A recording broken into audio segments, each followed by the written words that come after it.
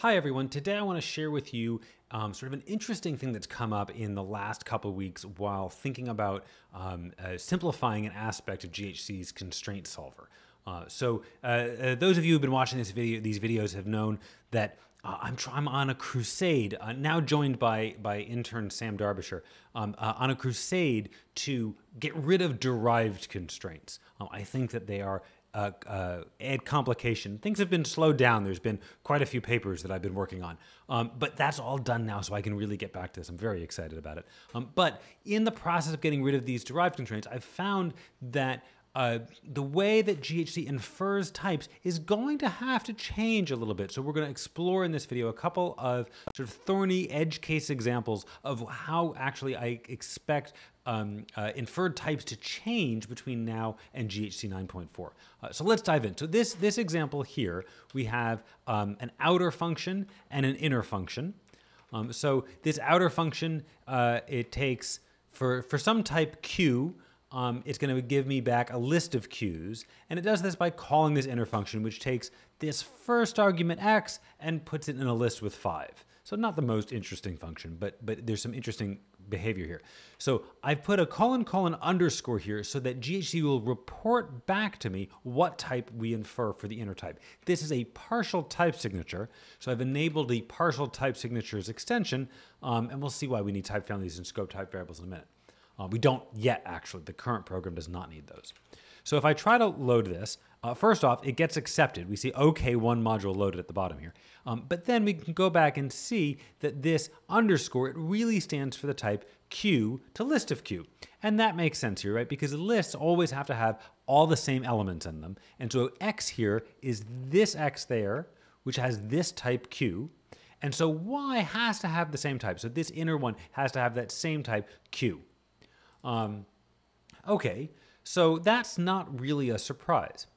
But I want to write down a different type signature for inner than the one that was inferred. I want to type in this type signature. And now, does that work? It does. And so for this, we need type families and scope type variables. We need scope type variables so that this Q is in scope down here. Right? Without scoped type variables, then these two Qs would be considered unrelated and we'd get an error. And we need type families for the twiddle. So this is a bit of a weird thing. There's no type families in this code, but we need type families to use type equality. So this type signature works because I'm saying that inner is going to take something of type T, but T has to be equal to Q. This is sort of a funny kind of polymorphism. We're going to say this inner works for any T as long as T equals Q. So it's not really polymorphic. But this type signature does work because when we're checking to see does the type of X match the type of Y, well, the type of X is Q, the type of Y is T, but T equals Q, so these things match up. It's all good. The reason GHC doesn't infer this type, let me take a step back there. When we're looking at this, what GHC is going to do is it's going to say, at this point, X has type Q. We know X has type Q. And now let's say we don't have a type signature for inner. We'll go back to this inferring state. We're going to say that Y is going to have some type alpha. So we know that X has type Q, Y has some type alpha where we don't know what alpha is going to be. And then doing this, whoops, I didn't mean that. When we see this, we say, okay, everything in the list has to have the same type. So that means that alpha must equal Q. So we're going to call that a wanted constraint because we want to prove it. Now, at this point, GHC has a choice. Right? It could just say alpha equals Q, because I said we don't know what alpha is. Or maybe GHC is considering doing something like this inner type, where alpha becomes this fresh type variable T, and we just assume that T equals Q. Either of these is correct. So part of what goes into, I'm simplifying a little bit just to make sort of a slightly easier example here, but part of what goes into this is that GHC has to figure out when it has a constraint like this, does it want to quantify over it? In other words, include that constraint in the list of constraints of the inferred type, or does it want to try to sort of not do that and solve the constraint instead? One of the ways that GHC decides not to quantify this is one of these unification variables, is that determined by something outside, right? This Q isn't part of inner, it's part of outer. It's something that the type inference for inner cannot affect. And yet, because we have alpha equals Q, it doesn't make sense for alpha to be sort of locally quantified, right? Q is going to tell us what alpha is. So if alpha ends up as this T thing that's local to inner, that's kind of strange, right? We can't, it means we're going to end up in this situation where we have polymorphism where we really don't have polymorphism, right? In that we're going to have a type variable that's fully determined by some outer type variable. GHC says no, we don't allow that. We look at all the type variables that sort of come from outside. Anything determined by those type variables is then not quantified. So this anything determined by, right now the way that works is just by looking at these equality constraints. But the way that this derived patch works, it's a little bit of a long story to tell all the details, but the way that this derived patch works is instead of looking just at equality constraints, we really want to look at all functional dependencies.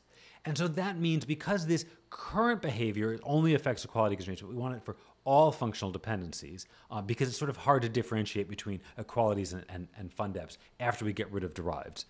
Again, sort of a long story to explain why that is. Then we're going to see some changes elsewhere. So let's go look at another example, which is thankfully a little bit simpler than this equal one. So that is flexible. Okay, so let's walk through this.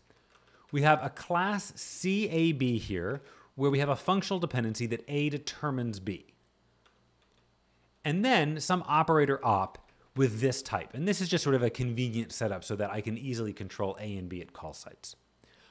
Right, so this functional dependency, it means that as soon as I know A, I should really know also what B is. And now I'm going to try to infer the type of a function foo, where the body of foo just calls op at true x. So this true tells us that A is going to be bool, but I haven't said anything at all about what x should be.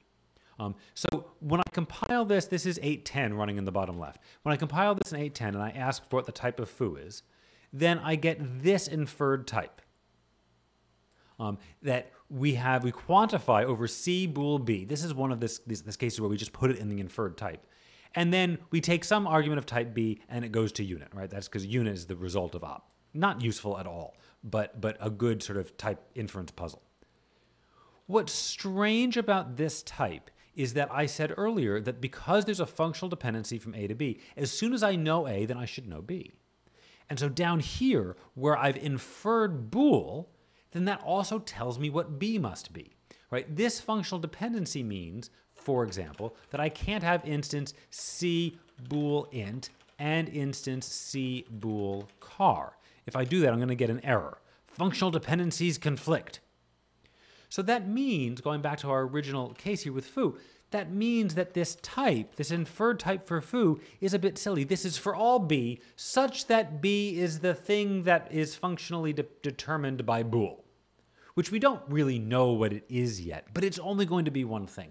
This polymorphism has very much the flavor that we saw earlier. It looks like it's polymorphic, but there's really only going to be one choice for B that's ever good here.